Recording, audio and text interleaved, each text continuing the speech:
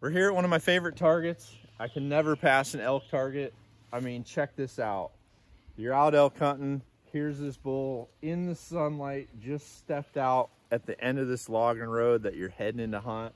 What a perfect scene.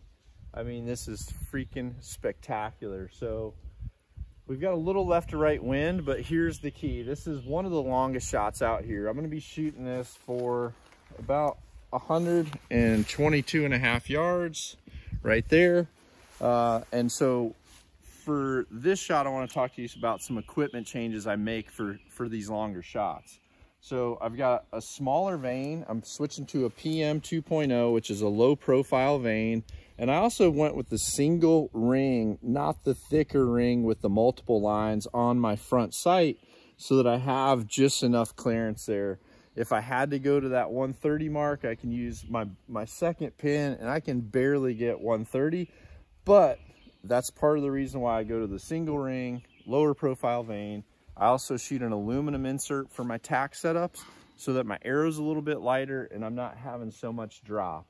From there, keys, anytime you're shooting long distance, you want to make sure that as you're pulling, you're following through and not dropping and watching the arrow, because at this distance, it's going to be critical.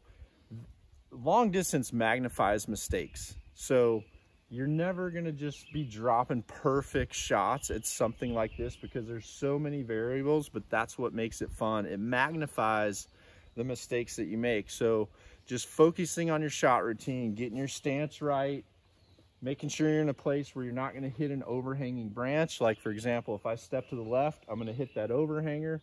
So I'm right here on this cone. From there, I'm going to make sure my grip is in a neutral position. Front shoulders and down and forward to allow me to pull through better. I'm going to anchor, acquire that front sight, and really check front sight, rear sight alignment. Make sure your bubble is perfect at this length of a shot. And from there, pull through and finish. Ideally, the end goal is you to step up to the stake, make this happen on the first shot, do a mic drop, and let everyone else in your group gun for that arrow.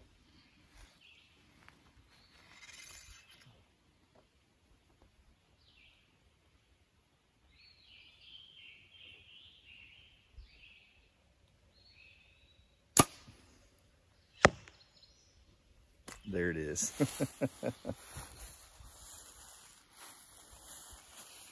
All right.